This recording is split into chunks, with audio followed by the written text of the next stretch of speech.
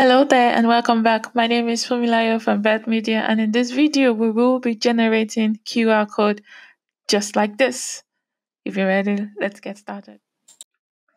We're going to be using the QR code library, so we're going to be installing this and we're going to be following this process to generate PNG files that contains our QR codes.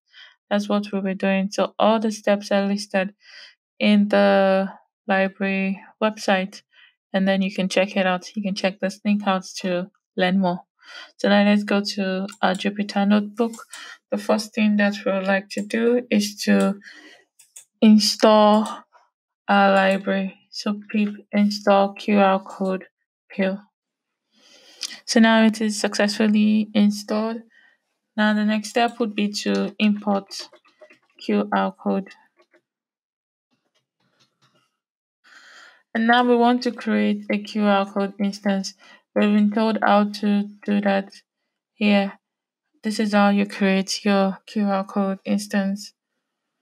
So let's replicate that in our code.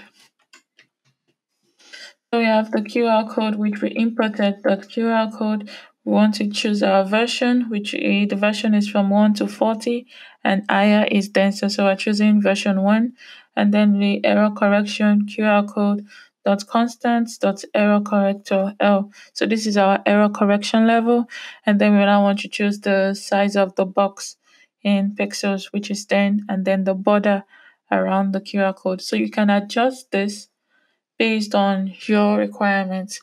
But for now, I like to leave it like this. So now let's add our data to our QR code. In this case, we're adding a URL link to the QR code. So for URL, we have data. This is the website we would like to generate the URL of. And QR dot add data. This is our QR that is generating the QR code instance, and we want to add this data to it. So how then do you now make your QR code? You click QR dot make open bracket fit equals to true. So this is how you make your QR code. Now the next step would be to create an image object for your QR code instance. So we want to create an object. We want to choose a color, a background color, our fill color, and etc. So this is our image QR. What this make image fill color. So we want our fill color to be black, and we want the back color to be white. So QR code black and the back color to be white. So now we have created our QR code. How then do we now save it? So let's save the QR code image here dot save, and then open a bracket, and we give it our file name QR dot png.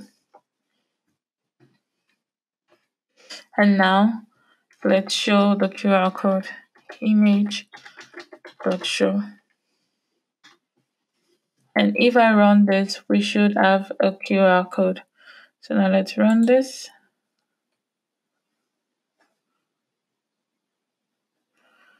And see, we do have our QR code. You can scan this code that you see on screen, and it should take you to the Beth Media website. So this is the simplest method of creating a QR code following the QR code library instructions. First, you install the QR code, and then you import it, and then you get the QR code control code, the version, the error correction, the box size, and the border, and you add your data, and then you make your image, your fill color black and your back color white.